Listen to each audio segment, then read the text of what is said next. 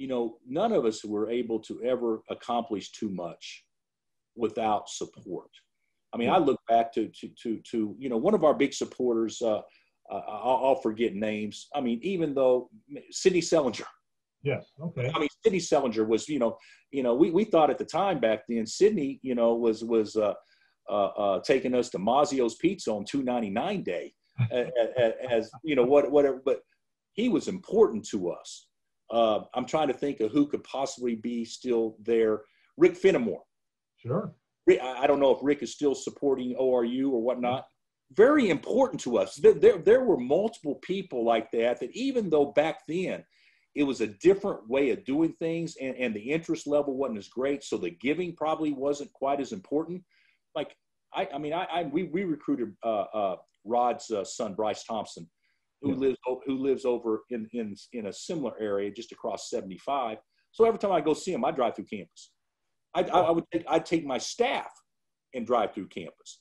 And I'm amazed at the athletic facilities over there, the way where you have, all the sports over there, I guess with the exception of basketball, all participating in that area, whether it be soccer, whether it be baseball, whether it be track and field. It's impressive. And the new student center and things like that. And I know I haven't been there in a long time, so naturally there's going to be upgrades and changes made. But it was impressive to me to see that. And then you have the Mabee Center, which has withstood the test of time regardless. I mean, whoever designed that and developed that architecturally, what a magnificent job they did, because it's still an elite place.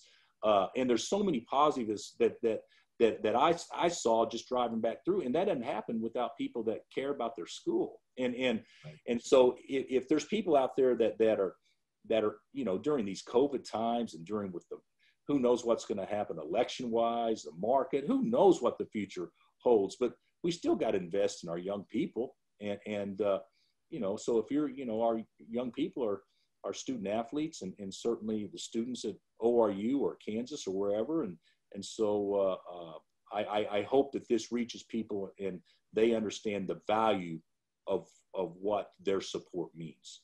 And, you could do it by collectively everybody giving a little, but naturally you need major gifts to be able to make ends meet with major projects. But all you're doing is investing in our youth, and you get a chance to get in on a level where you take more pride in your support, because your support potentially makes a difference. So I'm big on that, and certainly anybody that's ever supported a school and has seen the benefits of their support, I promise you there's a pride there that exists that makes you feel like you're right there in the action.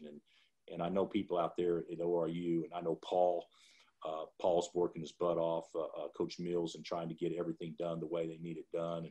And even though it's a different time and I'm not associated with Paul in any way, shape, or form, I'd love to see ORU do well, but I know in order to do well, you got to raise money.